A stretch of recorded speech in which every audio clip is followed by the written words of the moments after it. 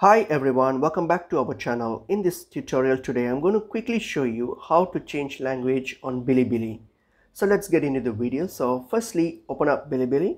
So open up the app, and then once up on your app here, so what you're going to do, you're going to hit on this Me tab here on your bottom right. Just click on the Me tab.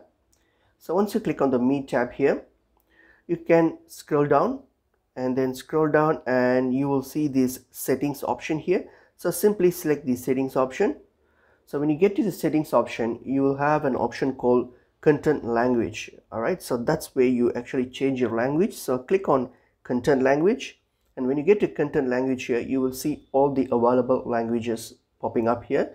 So if you want to change the language, you simply select the language that you want to change it to. So simply select that, and that's it. Your app will be updated with the new language. So that's how you can change language on Bilibili. It's a simple process. I hope this video was helpful to you all. I'll see you in another video. Thank you.